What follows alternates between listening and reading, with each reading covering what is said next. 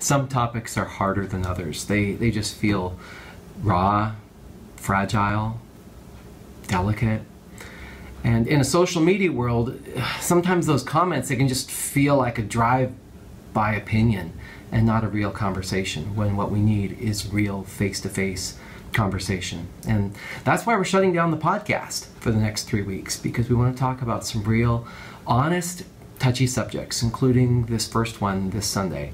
Help, or my son is gay, now what?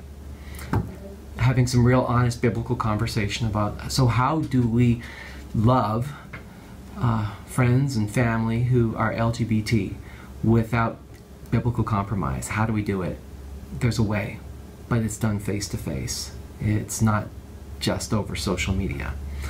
But I do want to invite you to Sunday morning to hear the kind of the opening to the conversation, and even more, I want to invite you Sunday night to one of our discussion groups, where around tables in a respectful forum, in a safe place, or at least as safe as we can make it, we're going to be talking about those things.